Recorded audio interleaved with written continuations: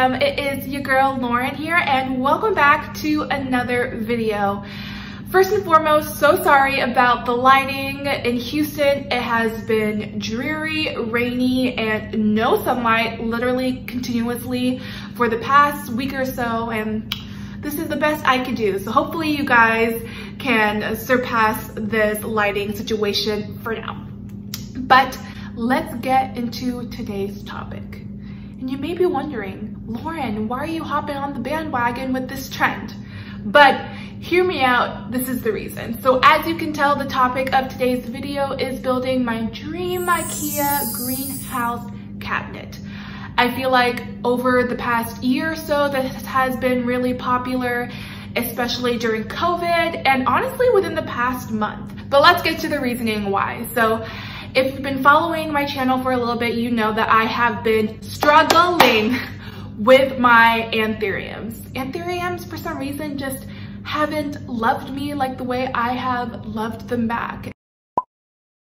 And not only that, I feel like my other high humidity loving plants haven't been doing well. They just look really sickly, flimsy, and some of them are just growing at such a slow rate, and I knew I needed to do something ASAP to save all my plant babies, which leads me to this video. So in today's video, you will see the journey of me finding and purchasing my cabinet, to the unboxing of all of the items that I wanted and building the darn thing.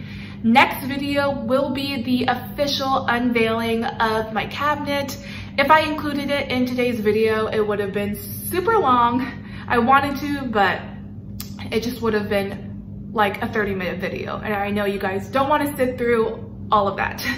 But anyway, here we go. Please subscribe, hit the notification bell, and like this video. And without further ado, let's get going. It has been a couple of days since I got the shelf from the person that was selling it on OfferUp. It is finally in the place where I want to have it, and I'm ready and so stoked to show you guys. So here it is. Sorry for the lighting, guys, and you can tell in the reflection my jammies that I'm wearing, but this is the shelf. It is an old shelf that is still sold in IKEA, but it is the Detolf shelf, I believe. I'm trying to get a good glimpse of it all the way. There we go, of the entire height. It is about 5 feet 4 inches. It's it's in between my shoe/workout equipment over here and my TV. As far as the shelving, I am going to use the original glass shelves that came with this cabinet. Now, I know it isn't super ideal for airflow, but I have some solutions when I show you guys the haul of items on how I am going to combat that. The reason why I am using the glass shelves is because I was having a really hard time finding grid panel shelves that I could utilize for the cabinet. And this is where they would adhere to, but it would have required me like cutting or sawing off the grid panel to make a custom shelving, and your girl doesn't have the means, the tools, and the technology to do that. So that's what it is. But it's just an open shelf and it's really cool. So I am getting so stoked. All right, guys, so now it is time to talk about the items that I purchased in order to make this IKEA greenhouse. Your girl got quite a few stuff, but I am super excited to unbox it for you guys and tell you the reasoning why I purchased all these items and just get into the haul. So let's go. Package time. Okay, so as you can see, I have one small little box and I have a big boy right over here. So let's just get going. Let me start with the small box. Okay, y'all, the first thing I got, and I'm not saying this is completely necessary, are acrylic risers. And this was just a 1-pack of different assorted risers in height. Let me just show you guys what we got. Here we got a small one. We have a huge little tower tier going on over here. So cute, cute. And yeah, so the reason why I purchased acrylic risers, again, they're not necessary, but I wanted to get them. They're a great way to add more dimension in your greenhouse cabinet, depending on the different sizes of your plants. It can be a great way to stack up and put more room underneath for your plants, and adds a great look. My goal is to fit as many plants as I can in my greenhouse cabinet, and with these acrylic risers, it provides a great solution to that. So that was a small box. Let's get into the big boy. Now there are like maybe 7 or 8 products in this huge box, and this is where all of the actual items are in, and I'm really excited to open this and not intimidated, I guess, but I'm just thinking about putting it together, and you know, there's just a lot of anticipation going on. So here we go, opening the box. All right. Whoa, it's definitely huge. Okay. All right, so the first thing that I got was a surge protected power strip with timer. Again, if you have a lot of surge protectors in your home, you don't need this. The reason why I got it is because with the greenhouse cabinet, I want to make sure that I put it on for a set amount of time. And also when you're just on vacation, you're out, it's good to have an automatic timer. And this helps. So one side has a timer section and one side is always on. Specifically with my greenhouse cabinet, it's right next to my TV, and there's only one outlet to put something into. So all of the items that need to be plugged in for my greenhouse will go into the timed option, and the other parts like my Wi-Fi router and my Roku for my TV are gonna go in the always on section. So this is a great tool, and that's that. All right, next up. I, of course, will unpackage it, but I got a full spectrum LED grow light right here. This is all from Amazon, by the way, if I did not say that. Since the width of the cabinet is fairly small, it's about 13 inches, it was hard finding a good light solution. Now there are some available on Amazon, and of course you do not have to go on Amazon to purchase any of the items that you need for your greenhouse. I just chose that for accessibility and convenience. But I saw in the IKEA greenhouse cabinet Facebook group that a lot of people recommended this, because if you have the Detolf, hope I'm saying that right, Detolf shelf, or any other smaller and tall vertical cabinet, this is a great option. So let me pull this bad boy out. Okay, so this is the light, guys. So it is a square. I think it's like 9 by 9 inches. And on the back are hooks. What you get with this besides... Hi, it's future Lauren wanting to pop in here and just let you guys know very quickly that this particular grow light did not end up working for me. The main issue I had with this grow light was not the assembly as far as drilling it, but just the way the grow light was. From the main hook to the grow light was like 6 inches, and of course you don't want to burn the leaves of your plants, and then you have to hang your plants several inches below that. And in the cabinet, every inch is very much needed real estate. So obviously, again, it worked for other people, but I will tell you in the outro the grow light I ended up using. But anyway, let's get back to the unboxing. Besides the cable is the hooks that go on here, and then the massive hook. It'll all make sense when I build it. The massive hook that will hang from the cabinet. So this will be the hardest part, I feel like, is attaching the grow light, because I may have to drill it, I'm not sure, but this is what I chose for the lighting situation.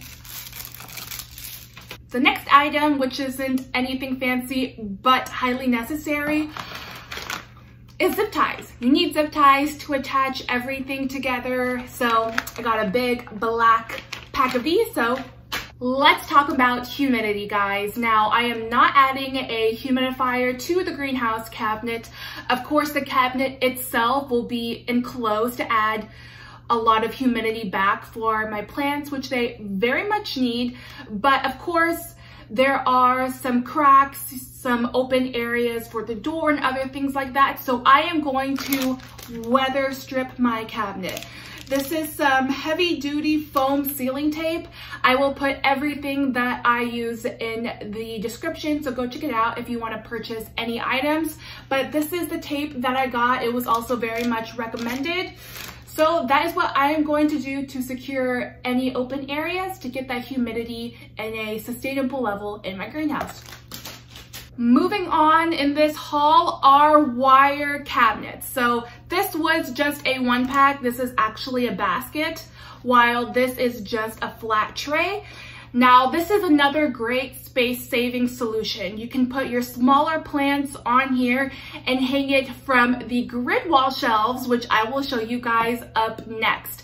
And I'm really excited for this. I think it's gonna look super cool, and I'm just ready to see how this looks with the plants on top of it. It's awesome. Okay, so I did say that these will go on the grid wall. So obviously we need a grid wall, right? So I got this one from Amazon. So let me show you guys. Here is the grid wall. It's nothing special, guys. You can type in grid panel, wire grid panel wall into Amazon, and there are so many different options and colors for you depending on what you want in your greenhouse. So I went with standard black, and I went with the dimensions that fit my cabinet. So nothing special. The little trays will go on top like that, and we are good. So we are down to the final product in this short haul. All right, guys, now the last thing I got, and I'm sure you can see, are fans. And these were really highly recommended fans for your greenhouse. You can tie them in the back. Sorry, you can't really see, but these are the fans. It is a 2-pack, and you can attach them with these zip ties. So let me just pull one out so I can show you. They're right here together, but this is the fan. I'm gonna stick one on the top and then the other one at the bottom. And this is what I am going to do to make sure that with all the humidity, no mold or fungal problems occur. At night, when I get home from work, I'm planning to open the greenhouse for like 30 minutes or so just to get some circulation of air. But in the meantime, while I'm not at home, I will use these bad boys.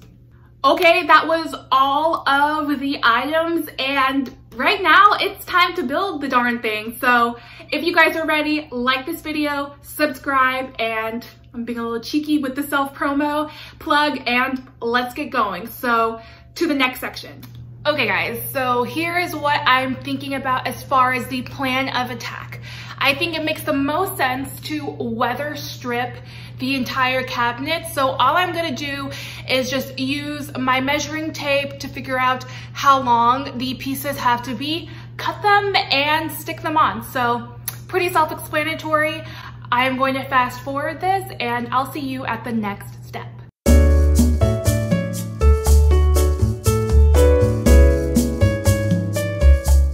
Whew, okay. That was harder than I thought, but step 1 is complete. So you can see it if you follow my finger right here. I finished weather stripping the door of the cabinet. It's a little dodgy, you know, just a little dodgy because the tape is like halfway on the glass, halfway off. And now it's time for step 2. Step 2 is gonna be the wire grid panels. So your girl did make sure to measure everything because that would be terrible if I got the wrong dimensions. So I am going to try and attach these on with the zip ties that I showed you in the items haul earlier. So let's do it, let go. Wow guys, I am legitimately so proud of myself. I only wanted enough grid panels to fill up the top half of the shelf cabinet.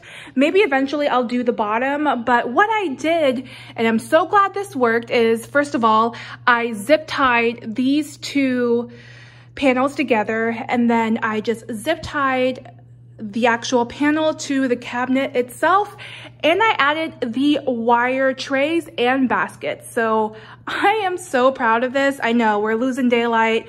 Lighting isn't optimal, so sorry guys, but this is what I got. And I added 2 of the glass shelves back in. So this is gonna be the top half, and then we have the bottom. So it's only 3 shelves. The top section will have a larger portion, but guys, this is going so smoothly so far, and I am so proud of myself. Next step, is this step 3 or 4?